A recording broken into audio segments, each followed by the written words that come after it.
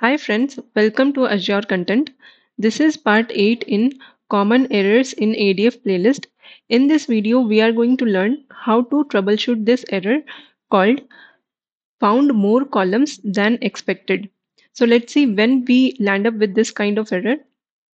So whenever we are trying to use a copy activity in ADF pipeline in order to copy the data from either CSV file or a TSV file from ADLS to SQL Server, then we can land up on this kind of error. Okay, so the error says error found while processing CSV or TSV format text where the source is this file with row number 2 found more columns than expected.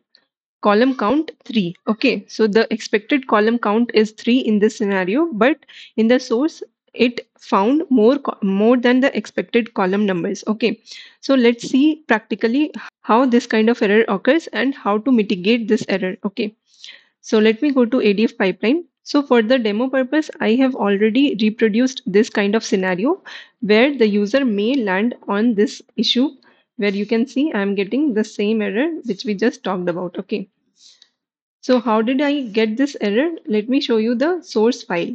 So this is how my CSV file looks like. Okay. So I have three columns, ID, name, and address. Okay. And there are two rows here. And the same needs to be landed in the SQL table. So here, if you see the demo table, here we have three columns, that is ID, name, and address.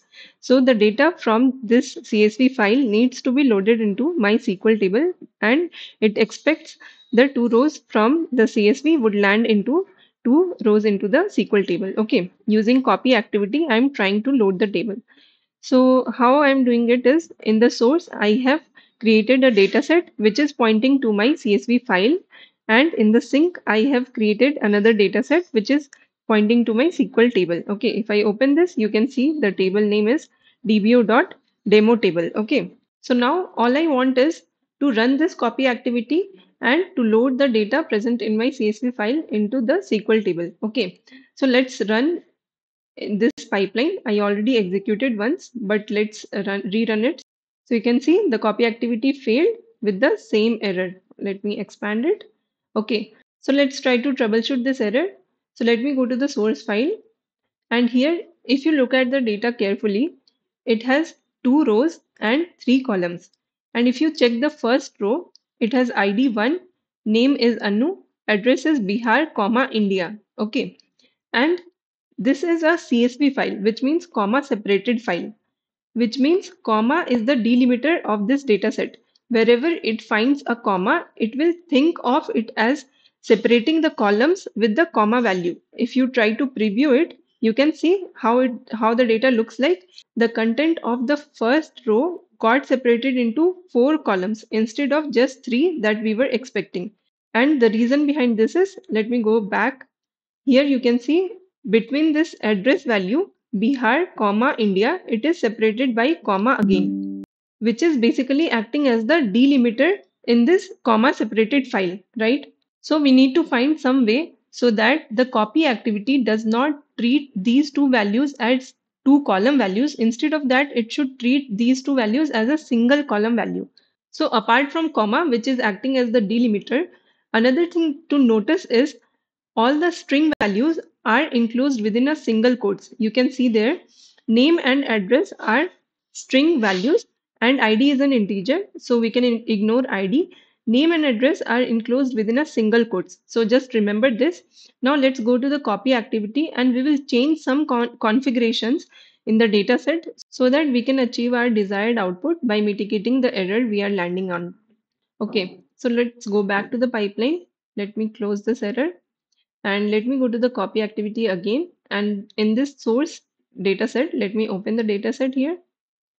And here, let's check the configurations that are leading to the error. So you can see the column delimiter for the CSV is by default comma, which is fine because our source file is also comma separated. Okay, if it would have been a say pipe separated, then we need to modify it to a pipe separated value. Okay, so we would have to select this pipe instead of comma. Okay, so let me change it again back to comma because our source file is having comma as the delimiter. Okay.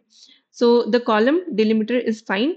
And then there's nothing to do with the row delimiter. It's the default new line value. So we are good with that.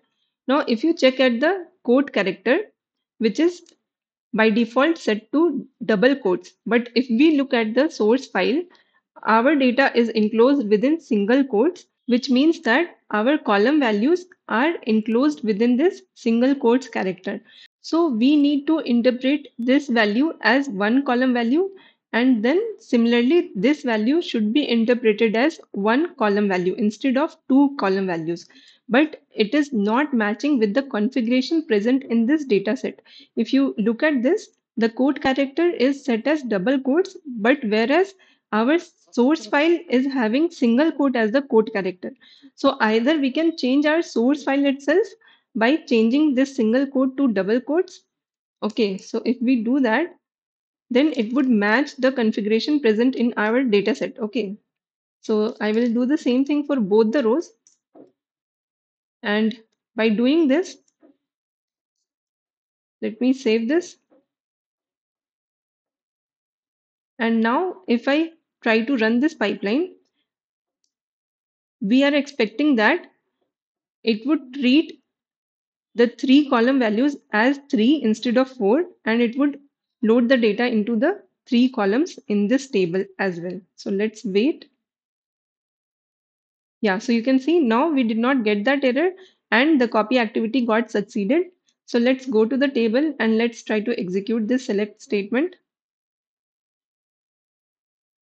So you can see the data landed successfully without any error, and you can see the address value here.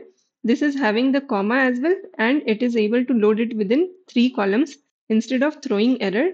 And the value are also intact. You can see Bihar, comma India is coming in the address. Okay. So in order to mitigate this error, what we did is we changed the source file itself and we corrected the quote character by changing the single quotes into double quotes. But sometimes what happens is we do not have the power to modify the source file. We do not have access to the source file. Either the source file is handled by a separate team or else the file access permission lies with the clients.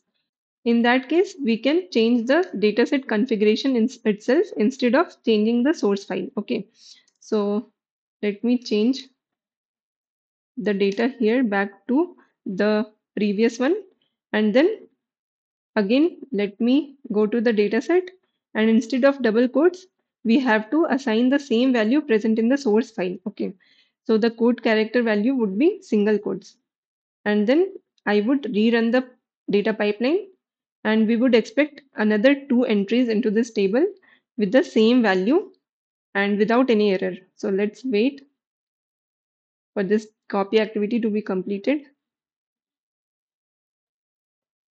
Yeah, so the execution is completed. Let's go back into the table and let's execute this. We would expect 4 rows. So you can see the entry has been made by just a simple configuration change into the data set. Okay, so we have changed this code character by making it in line with the source file code character. Okay, so that's how we would be mitigating this error.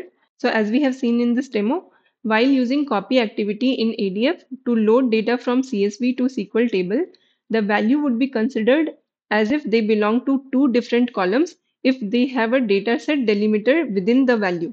So in our case, we had a dataset delimiter. You can see comma was present. That was the reason ADF was considering it as two different columns instead of just one column. So what we need to do is we need to consider using correct code character in the dataset configuration. So we have adjusted the code character in the dataset configuration, and that's how we resolved this error. Okay, so this was a very common error when you are dealing with CSV file and loading the data into SQL table using ADF. So this is a very simple solution to it. Just adjust the code character and you will get the desired output. So that's it for this video, guys. I hope you find this video helpful. Please hit on like button and please subscribe to my channel if you haven't done it yet. Thank you.